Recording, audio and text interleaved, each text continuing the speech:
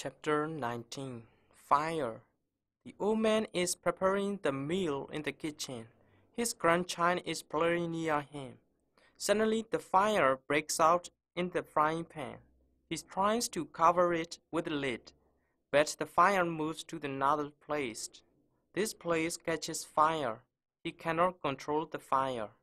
He brings his grandchild and runs out of the room. He closes the door. He is very present-minded. He rings up the emergency. He reports about the fire. The operator records his report. He warns other family members. They all ran out of their rooms. The fire engine rushes to this place. The firefighters put out the fire in a few minutes. At the time, his grandchildren are weeping. He consoles them. Finally, he comes back to his house. He sees that everything is burnt.